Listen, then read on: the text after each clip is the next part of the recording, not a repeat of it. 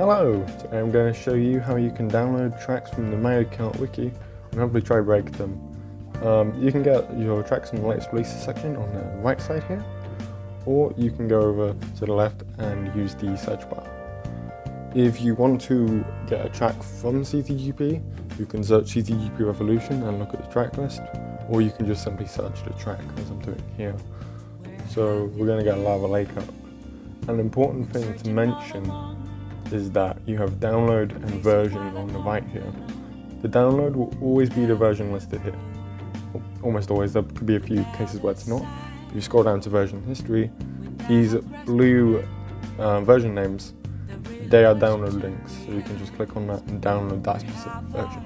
And you can also see here that each version on the wiki shows you what has been updated in each version.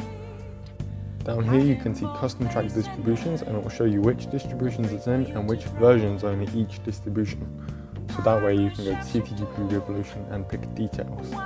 And then all you have to do is go see which version of CTGP is the latest. It hasn't been updated in a while, so it should be on version 2.3, but however at the time this was on version 2.2. And 2.2 has a respawn bug in it, which got patched in version 2.3, and I'm going to show you how I found the respawn bug in 2.2. So you just want to download it. Some of them will be on Google Drive, some of them will be on Dropbox, some of them will be on Media File, it's all the same. You just download it and then you open up the file using CTools SS Explorer. Link to that will be in the description. So then you go into the main folder, so you just click here on the main folder, and then you're straight into it.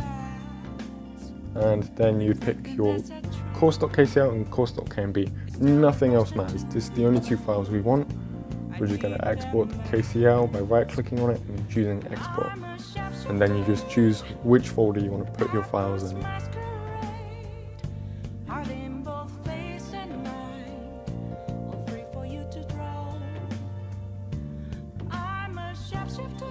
It's also very important that when you're exporting the KMP that you have it in the same folder as your KCL, and your KCL needs to be named course.kcl.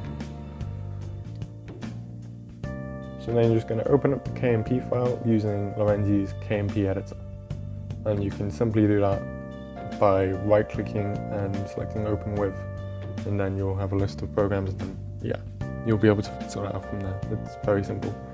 Download to Lorenzi's KMP editor will be in the description as well.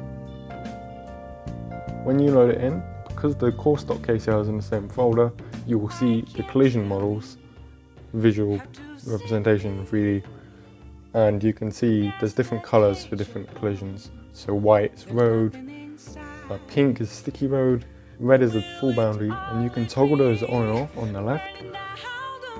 Same with full boundaries, same with invisible walls actually, the blue walls that you see around the place. You can just toggle them on and off to see if you can, see what's behind them or whatever if you need it. But they are transparent, so there shouldn't be a need for that. You can see there's also a blue road, that's water stream, and walls will have a slightly darker shade of grey than what the white road would be. If you're looking for a horizontal piece of wall to clip through walls, you can actually find that just by seeing a darker bit of road, really. So if something's darker in the road, that means it's a horizontal wall. So yeah. Everything is one-sided in the collision file. So usually track creators have to make two different faces so that it would have collision on both sides. But by default, we'd only have one face. And so everything is one-sided, like the wall there. You're not gonna go through it from the other side. So yeah. And as you can see, even the road is just completely one-sided. There's no need to make it two-sided. But yeah, if something is one-sided, you can simply, like a wall, you can simply just drive through it from the other side. You can just drive through it, it has no effect on you. Yeah, so now you're looking at a checkpoint map, and these yellow lines will represent respawns and which checkpoint links up to each respawn. The pink ones, they're key checkpoints or KCPs, and the blue ones are normal checkpoints. The light pink one, as you can see here, that is your starting line checkpoint, and it is very important. There's also KCP 0, and you go from KCP 1 to KCP 2, KCP 3, KCP 4, and so on. So it's just, yeah. So as you can see on this turn here, there's no key checkpoints really. There's nothing stopping you from jumping across to the other section, apart from the fact that you don't have enough distance. So that is a bit of a shame. What you have to do then is you just jump over, and once you're in, once you land in lava, you can be loaded into the section over here on the left. It's just a matter of, okay, you're in the lava, you're no longer in the checkpoint zone you were in, so now when you hit the lava here in a new checkpoint zone that's loaded in, you'll be respawned now.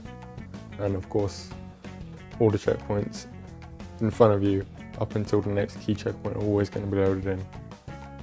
So that's very helpful stuff. So you can just really just hop across here using the ramp. This was later patched by adding a new key checkpoint so that this checkpoint wouldn't be loaded in, so that way you couldn't get the respawn. And then he added an invisible wall, and I think maybe a death boundary. I don't know. There could be a death barrier there, but yeah, it is well patched now. I did realize you can get underneath the invisible wall, but even then, there's no way of skipping past the checkpoint, unfortunately. You just have to drive through it for the laps count. So yeah, that's that. You can also move the checkpoints up and down using editing Y values. And checkpoints, they're infinitely height. So no matter where you are on the track, as long as you're going over where the line would be, you're fine, you'll hit the checkpoint. They're infinitely height. Or they've got infinite height rather. So yeah, that should be about it. Happy hunting. Yeah.